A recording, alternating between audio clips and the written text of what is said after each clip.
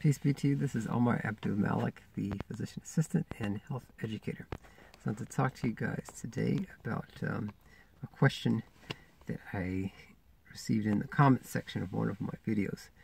And the question was asking whether or not I felt, or whether or not I believed that physician assistants would eventually replace doctors.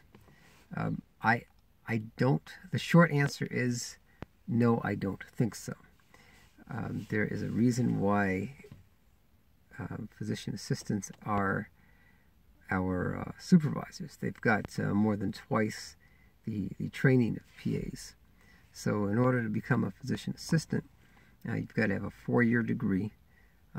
Many schools now want you to take the graduate record exam, the GREs, and then you do usually a 24 to 30 month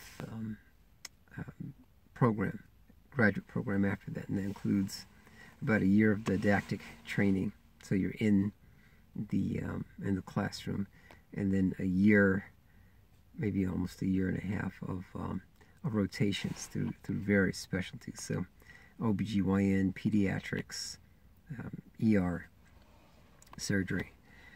And then you sit for your physician assistant national certification exam, the PANCE. Now, physicians have it a lot longer. They do 4 years undergraduate. They take the MCATs, the Medical College Aptitude Test, and then do 4 years of medical school.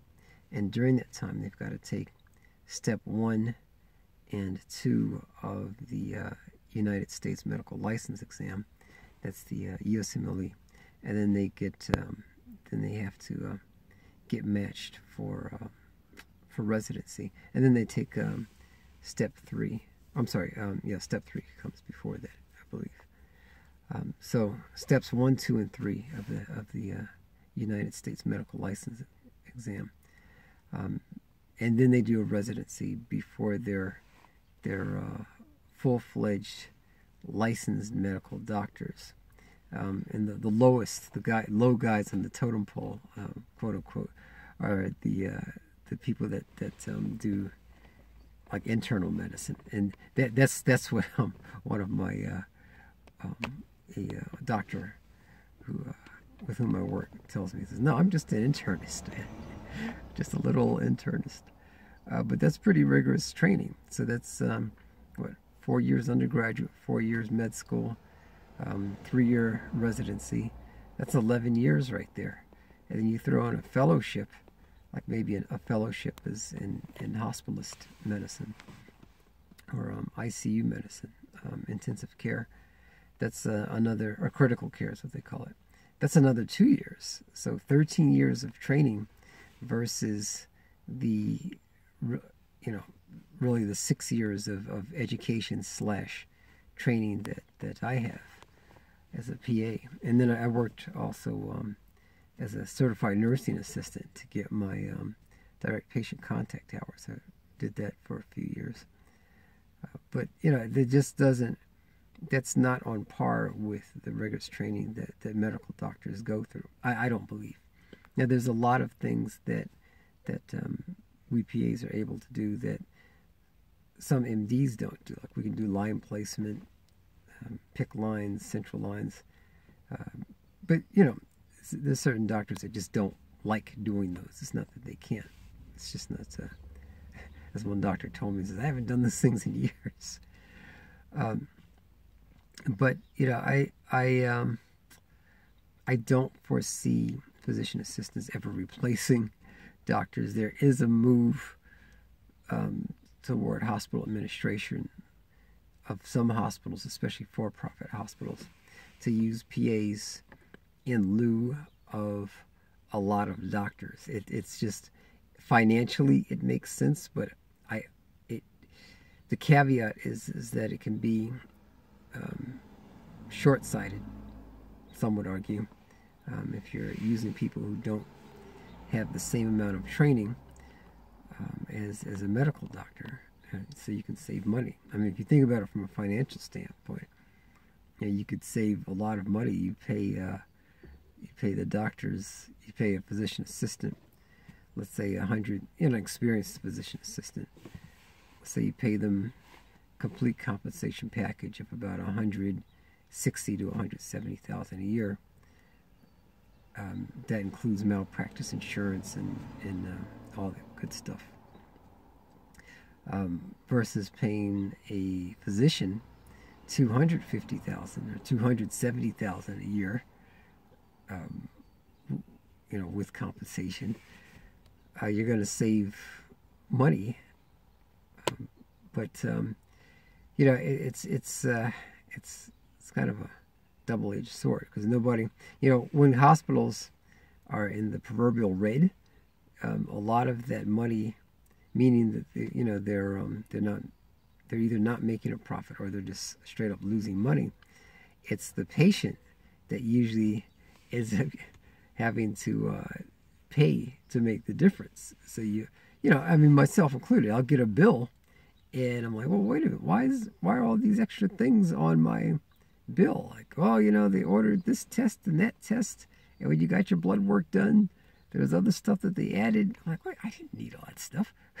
But they've got to, they, being in the hospital administrators, have got to defray the cost of any financial loss to the patients. And those patients who are either able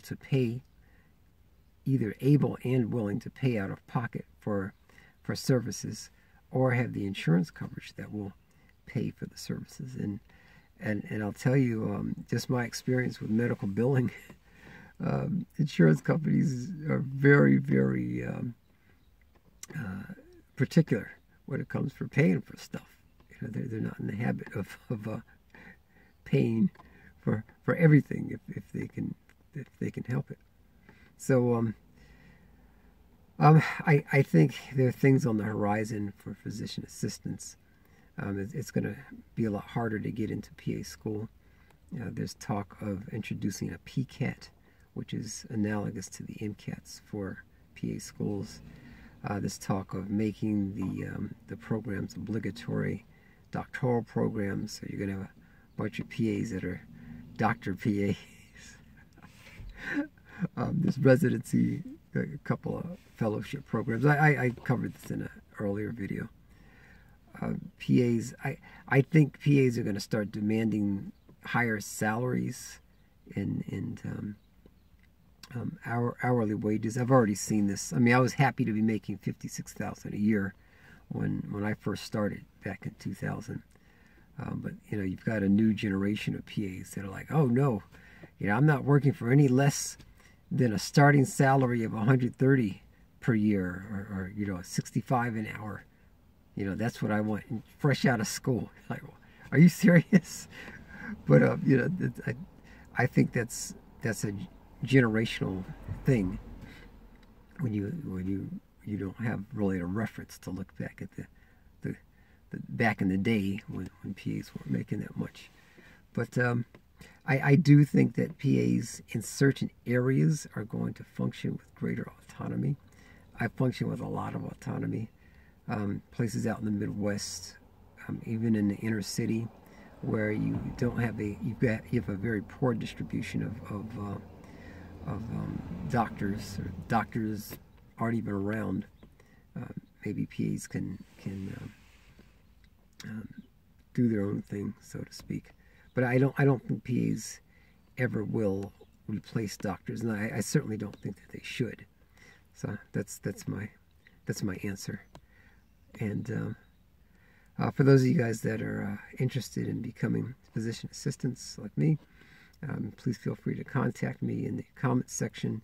I'll give you my contact information. You can reach me via Instagram, and I might put my email also. It's a great profession. I've been doing it for 20 years. It's been around for a little over 50 years. And salaries are good. Starting salaries are about $105,000. And after a few years, you can make close to 200 if you're willing to hustle.